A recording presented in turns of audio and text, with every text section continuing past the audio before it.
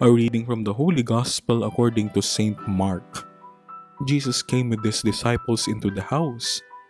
Again the crowd gathered, making it impossible for them even to eat. When his relatives heard of this, they set out to seize him, for they said he is out of his mind. The Gospel of the Lord. They set out to seize him. In the synagogue in Nazareth where Jesus grew up, Jesus declares a prophet is not without honor except in his native place, and among his own kin and in his own house. Jesus' kin would be his blood relatives or cousins. Seeing Jesus growing as an ordinary boy and a young man, the neighbors wonder where he got his wisdom and power to do mighty deeds. These are evident to them, but they show lack of faith in him.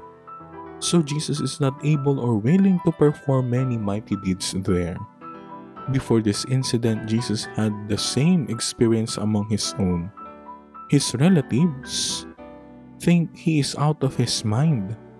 This has to do not just with his not having time for himself, his failure to eat and sleep, but with his choice of life.